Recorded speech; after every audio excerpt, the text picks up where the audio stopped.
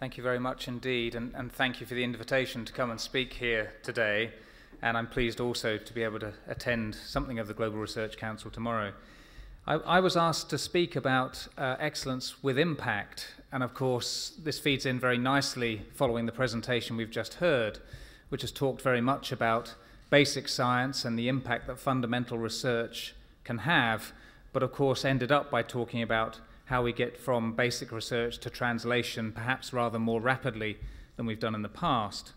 What I'll do here is just reflect a little bit on the broad experience in Europe, but I will focus primarily on the context in the UK, if only because the impact agenda seems to have struck home in the UK pretty powerfully, and I think it's interesting to reflect on that. So the beginning of my message is that science delivers. The audience we have here probably doesn't need persuading of that. But there's a whole set of evidence that's been put together. As scientists, we may debate how strong this evidence is, but even so, a recent report in the UK suggests that for every £1 spent by the government on research and development, private sector research and development output rises by 20 pence per year in perpetuity. So it has very long-term effect. If we look at this evidence from the European Commission, here they make the case that much of the productivity gains come from innovation, and that on average, those countries that invested more in research and innovation during the recent economic crisis that we've experienced have been the most resilient during that economic downturn. And we could point to many politicians who I think have listened to that message and have been persuaded by the value of science.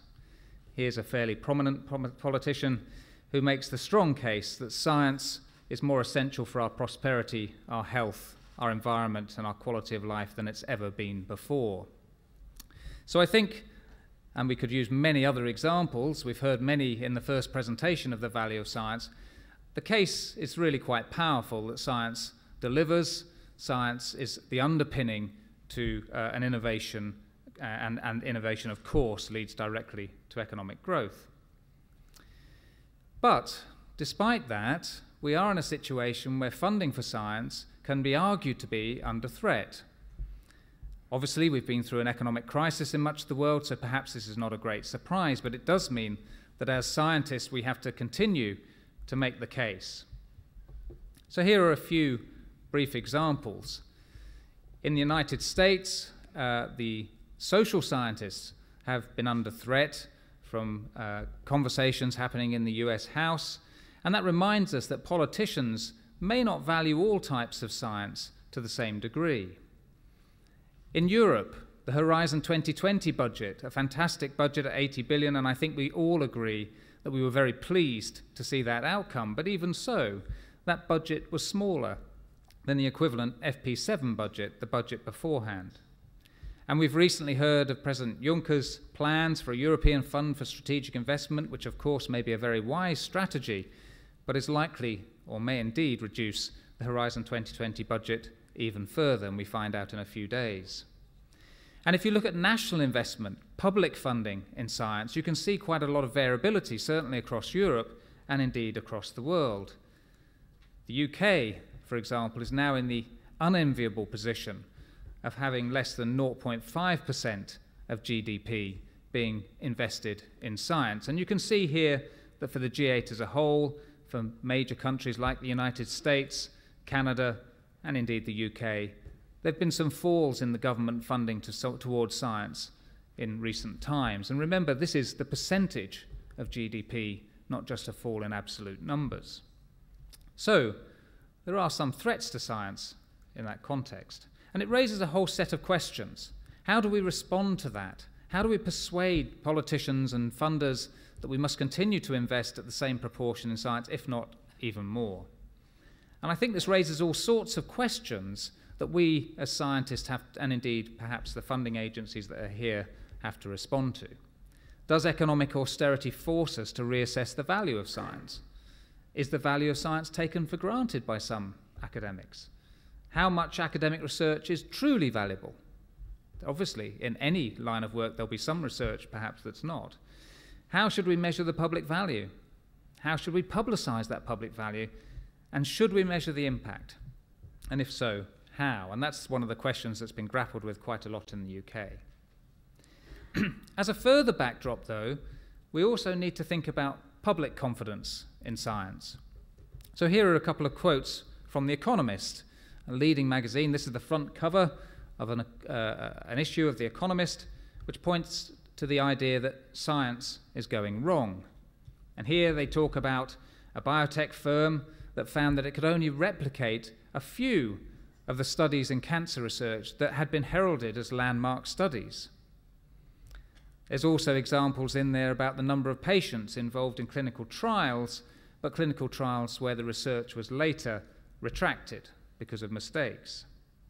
And The Economist goes on to argue that one reason for this is the competitiveness of science, and that nowadays verification, or what Nature magazine and others would talk about as reproducibility, the ability to reproduce findings, is something perhaps that doesn't advance many academics' careers. They're all looking for the new discovery, and there's perhaps less attention to replicating research as often as we should. Another element of this comes, in this case, this is The Guardian, a major national newspaper, which talked about a study which has uncovered a possible cause of Alzheimer's disease just a few weeks ago in the UK. And the research was therefore heralded as offering hope of finding new treatments for dementia. Exciting new research, and actually, I think, extremely valuable research. There's no question about that. But it's interesting to see the way The Guardian responded to that. So having reported it on April the 15th, on April the 17th, The Guardian put out an opinion piece which talked about the caveat that, of course, that research had been conducted on mice, and we're a long way from discovering whether or not that research could actually work in humans.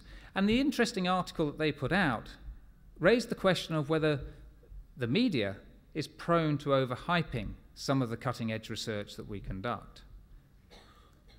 So I think this raises some interesting questions for us as scientists and us as funding agencies. We need to think carefully about how we conduct, but importantly, how we report science. Reproducibility is a serious issue, and how we value and fund such work needs careful attention. But also, we need to think about how we engage with the media. We know in the UK that ClimateGate at the University of East Anglia was an interesting lesson for us all. So one of the issues might be that we need to be able to explain better to the media the stage at which our research is at. How much do we herald as new, exciting advances? And perhaps something like a traffic light system that explains that some research is very, very fundamental and new, and other research is perhaps more widely tested, and some research has got to the stage where its reproducibility is confirmed and hence might be treated rather differently. So how have governments and funding agencies responded? Well, this is a long quote from Ben Bernanke from the US Federal Reserve previously, and he talks in this quote about why it's essential for the government to fund basic research. The problem, of course, is that this will not be funded in any other way. There are certain types of research that require government funding because it's impossible almost for the private sector to come forward with funds for that type of research. And this raises an interesting question at the heart of our discussion, I suppose, between basic and applied research, which is what should the balance be from government funding for pure and applied research?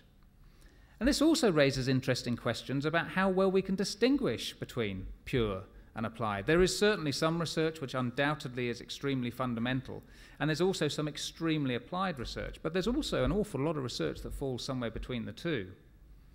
And it raises the question of whether we can easily distinguish between these. Much research is at the interface, and in fact, of course, a lot of applied research uses both basic and applied input to real-world problems in imaginative ways. Many researchers, of course, are doing their research in the first place because they want to make a difference. They want to be involved in translation. They want to take their ideas and have a difference. So it does raise the interesting question, at least, of whether this, what we often talk about as a kind of binary divide between pure and applied research, whether it's really helpful. Another question is what the balance should be between bottom-up and top-down research. So bottom-up research is the research where the academic comes up with the idea and accesses funds from a funding agency, much as we heard from the NSF, and indeed that's a common practice in most funding agencies. But there are also many funding agencies which are a little bit more top-down. They steer the research, they focus the research, they ask academics to respond to particularly important questions. Of course, these bottom-up and top-down approaches can also be distinguished in many ways, but they're not easily distinguishable in other ways. We often incorrectly assume that bottom-up schemes will necessarily will always produce basic outputs, while top-down schemes will always produce applied outputs. Bottom-up schemes, of course, often fund applied research. And how we steer research is crucial. Many funding agencies do steer research, but they involve the academics in helping to decide what those steers should be, and those steers are often rather loose. So in fact, although it may be steered towards a grand societal problem, it isn't steered so that academics are constrained too tightly. So this distinction between bottom-up and top-down needs some thought. So then how do we measure excellence or excellent research with impact? How do we judge the impact of our research? Well, here's a quote from the European Science Foundation saying that we can measure traditional outputs, patents, quality of peer-reviewed articles quite well, but we need to think harder about a more holistic picture of research outputs, such as influences on policy and practice. In the UK, Research Councils UK define impact in this way. They argue, firstly, that impact can be instrumental, i.e. more applied. It can be conceptual, of course, fundamental research and come up with conceptual new ideas, or capacity building. One of the biggest impacts we have as funding agencies can be to fund the growth of scientists through PhD training and other sorts. So here they define what they mean by academic impact and what they mean by economic and social impact. And in RC UK language, at least, it's not about predicting impact. You don't have to say what the impact of your research will be. You just have to explain how the pathway, or what the pathways are that you will use to try and engage users and get people interested in your research. So here are just a set of examples on the left in orange, the sorts of things that lead to academic impacts, and in green, the sorts of things that lead to economic and social impacts. And in the UK at least, Research Councils UK is responsible both for funding fundamental research and for funding research which will be more translational. The second element of funding in the UK comes from HEFCE, the Higher Education Funding Council. So we have two broad ways of funding science. It's through our research councils, but also through HEFCE, who assess every academic department in the country. And for the first time in the recent assessment in 2014, you can see they looked at the quality of research outputs. So what are the peer-reviewed papers like for every academic department in the country? They looked at the research environment, what sort of infrastructure is in each department so we can assess how good a department is, but also they looked at the impact. So for every 10 researchers, they had to write a case study of the sorts of social and economic research impact that that department had had. And here, although it's not very clear, you can see the correlation between the academic peer-reviewed papers, which are judged between a score of 1 and 4, or 0 and 4, and the quality of the impact. And you can see there's a correlation, but it's not direct. Some of the departments were good at academic impact, and some were better at social and economic impact. Another point to remember if we're thinking about that is that, of course, impact is not just about technological impact. We saw from some of the examples at NSF, technological but also other sorts of impact. The language of NASA's technology readiness levels, with us since, I think, the 1980s, really now needs to be criticised a little bit because of its linear approach to understanding impact and the temptation to think that impact of science is predominantly more to do with technology. In fact, innovation is far more interdisciplinary. We heard about, for example, some of the social science impacts from NSF. If you look at the United Kingdom, 79% of our economy now is service sector. Something like the creative economy, which is one part of that, grew 6% between 2011 and 12, when the overall economy only grew by less than 1%. So in fact, in our nation, the sorts of things where we need innovation most are not always in the technological field. Of course we need both. We must remember the importance of the service sector, including things like the creative economy. So we need a change in culture so that the language of innovation is more recognizing that we need STEM skills, but also other skills as well. And finally, just as an example, this is often quoted as a great example of where impact can be both fundamental and applied. So if you take this example in the UK, this was the third generation mobile phone license auction. I think these auctions have happened in a number of countries since. This is where previous approaches had used what was traditionally called a beauty contest approach to allow companies to bid for these 3G licenses. And this work by an academic in one of the ESRC-funded centres looked at game theory and introduced a different approach, an auctioning approach.